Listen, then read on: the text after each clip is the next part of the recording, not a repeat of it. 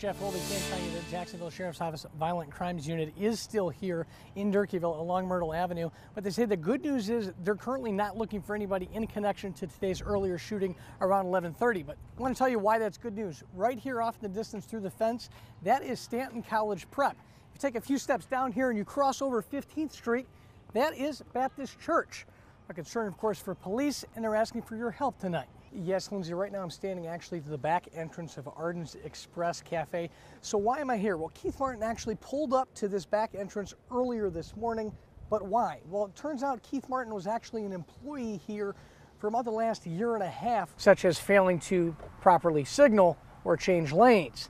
Then they have to go ahead and write you a ticket for texting and driving if they can prove that you were texting and driving. But under this new law, you simply look down, they can pull you over. They find you texting and driving, they can write you a ticket.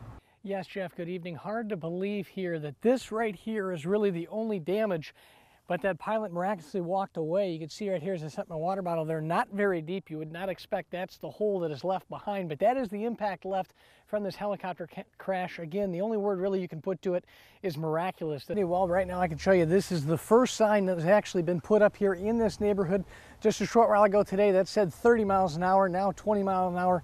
This is something that was a community effort. It wasn't something that happened overnight, and it's something this neighborhood hopes will encourage others to go out there and do the same to reduce speed limits in their neighborhood. Police tell us about 9 o'clock, a woman came in here to this Chase bank robbery and demanded money from a teller.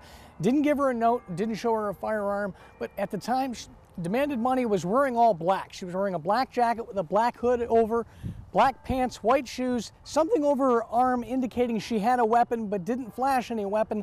The teller gave her some money. She comes out of the Chase Bank robbery where I'm standing along Thacker Avenue, and then police say she headed north on foot.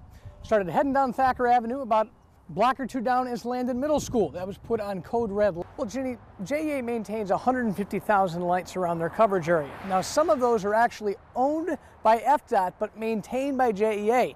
Once that confusion was figured out, JEA went to work this morning.